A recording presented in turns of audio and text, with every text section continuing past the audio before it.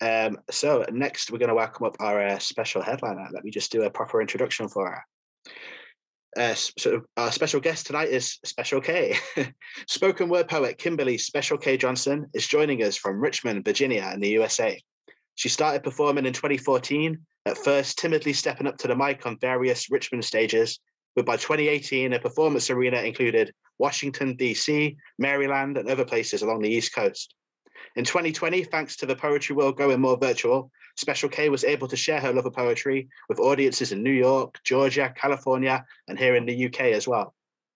Writing under the name Kimberly J, she has authored a book, Journey to Forgiveness, and contributed to several anthologies, including the 2019 and 2020 Poetry Marathon anthologies.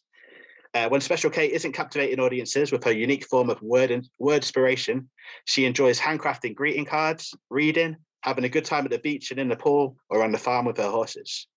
Fire and Dust regulars will be familiar with Kim's powerful words and voice, but whether it's your first time or 100th time hearing a performance by Special K, you can expect to be entertained and left wanting more. Let's give a big Fire and Dust welcome to Special K. Hey, hey, hey. So I am really bad about talking about myself and really bad about introducing poems. So I'm just going to get right into it. I will give a little tidbit about my second piece, but I'm going to celebrate some women today. So here we go. My mother told me someday I would buy galleys with good oars and sails to distant shores. They hid rice in the strands of plaits twisted together in my ancestors' hair. They did not know where they were going, but they made sure that they would always be able to find their way back home. Shackled, bound together and beaten down, the white man tried to kill the spirit of my ancestors, but still I rise. My mother told me someday I would buy galleys with good oars and sails to distant shores. And as they boarded the boat, great big ships designed to traverse oceans, some of my ancestors decided they would rather die than kowtow bow to the white man who drinketh rum and telleth lies. And so they hurled themselves into the hectic swells of the Atlantic mist. The white man's hearty laugh could be heard over the mournful cries of my ancestors. Cockily, he said, my ancestors would not be missed. But the spirit of my ancestors does not lie at the bottom of the sea.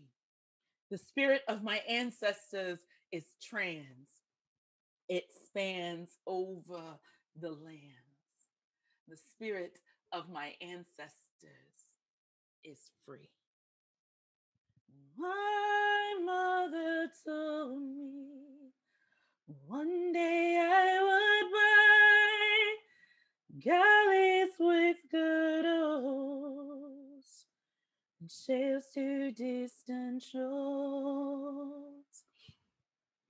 Arriving in the ports of foreign lands and faced with the challenges of not understanding the shouts of men who yelled and cursed, the spirit of my ancestor could not be crushed. For over 400 years, those boats did sail, each one filled with white men who capitalized on the fear and wails of my ancestors. Time and time again, they tried to kill the spirit of my ancestors, but still I rise. My mother told me someday I would buy galleys with good oars shores. I am the rice paddy sewn from the grains hidden in the strands of plaits twisted together in my ancestors' hair. And though the clarion call may have sounded for my oppressors to rise up, still will I rise. My mother told me someday I would buy galleys with good oars and sails to distant shores. I am the spirit of my ancestors. The spirit of my ancestors is I. And I am my ancestors' wildest dreams. And I must survive. And I will succeed. No matter how many foemen,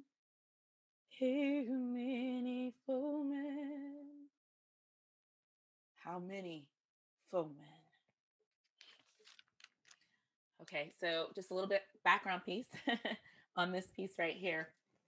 I was asked to pay homage to a lady in the Black Panther movement, which was a big in the civil rights era in the 1970s. And this lady that this poem is about, she, along with 10 other people, were arrested in New York City in 1970 and charged with conspiring to blow the city up. However, it's not true. They were innocent. And this lady, they didn't have money to raise bail, but this lady, she wrote a letter and then she defended herself and she won her case. She also was able to convince she was also able to have a white man who was an undercover cop admit that he was the one who had started the conspiracy.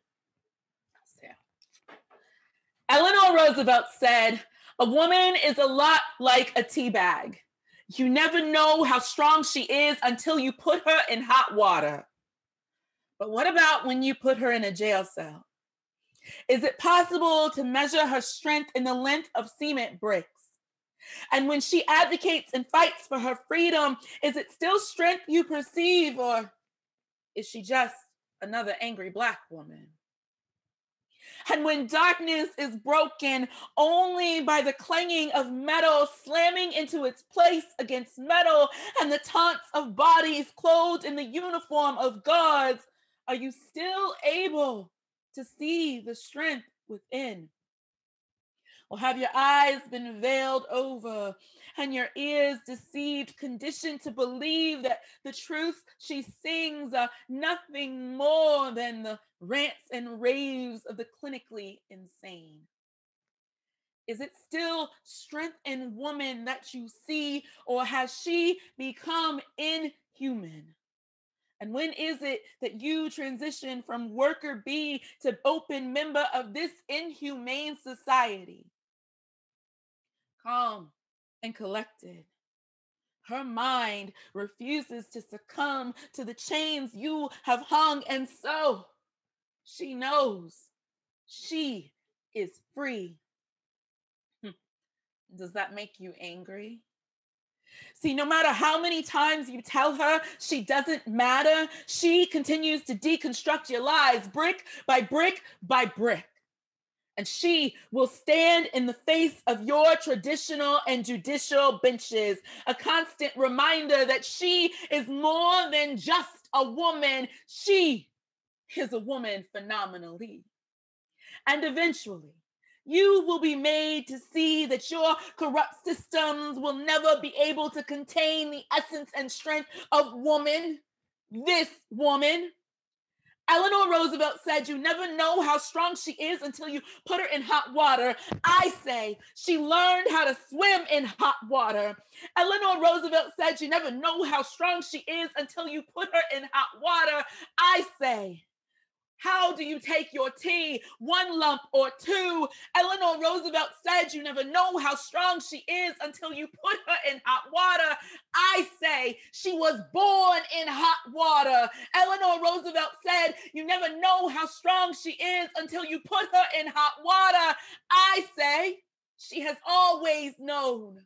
Eleanor Roosevelt said you never know how strong she is until you put her in hot water. I say, ancestor, queen, Afeni Shakur, thank you for fearlessly forging a path for Black women to follow in, for teaching us that it is okay to embody strength and be strong, and we don't have to be labeled angry, and for paving the way for Black girls who face life every day.